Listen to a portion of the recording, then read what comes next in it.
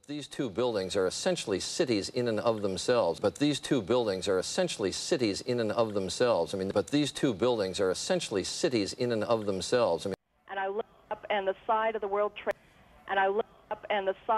Trade, Center exploded right when I looked up, and at that point, debris started falling. I couldn't believe what I was watching. Can you hear anything from your position right now? Ambulances, sirens? Hear anything from your position right now? Ambulances, sirens? Absolutely.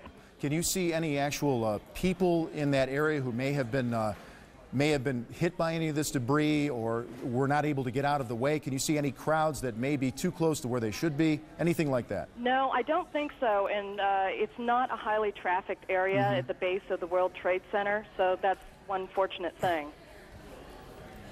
Gene, right now we're continuing to look at pictures of this devastating scene. According to it appeared to bank sharply and smash directly, perhaps purposefully.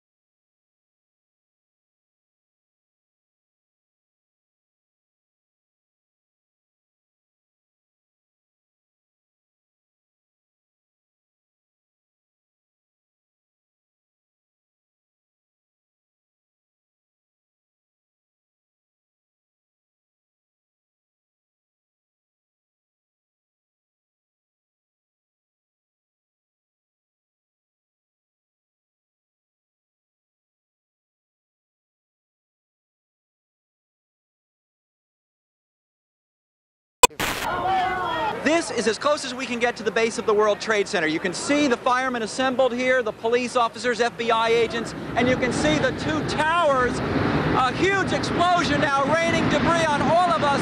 We better get out of the way. Even just on a plain windy day, that this material blew through in a way that was really unimaginable.